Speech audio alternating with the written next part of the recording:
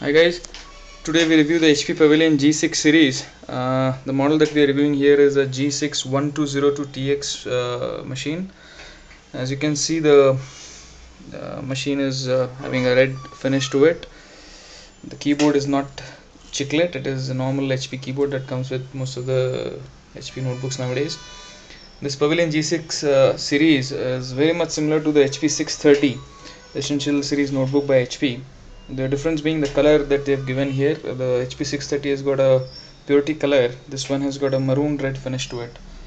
The trackpad, as you can see, is having a matte finish and gives for good grip. The overall design is entirely glossy. Even the black here is glossy. It's not matte. And so one button only.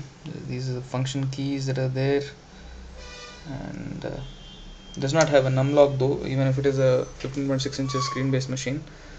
The screen is quite neat. You can say good enough for the price that you're paying. The top here also is entirely glossy with maroon red finish.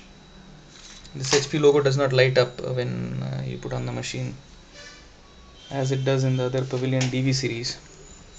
So let's see what we have here.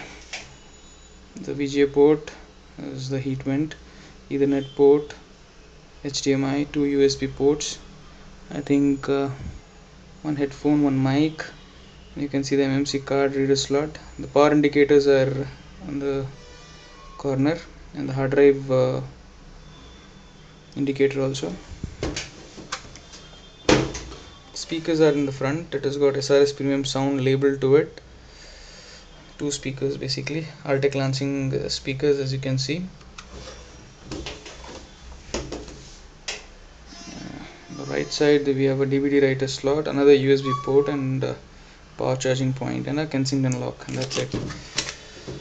So totally 3 USB ports. This is how it looks from the behind.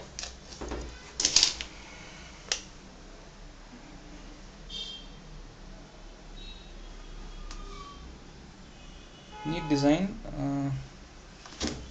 good enough for the price that you pay. It's costing around 35 odd for the machine that we are reviewing.